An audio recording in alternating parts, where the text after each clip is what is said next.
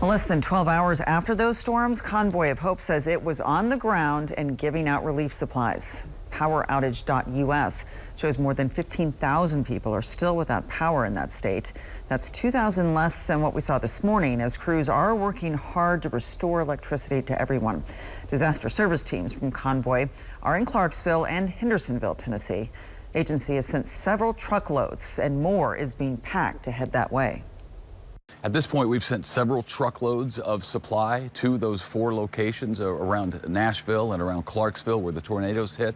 And we have more supply that's being packed up as we speak, ready to go. So we'll be sending more truckloads of supply as the need continues there.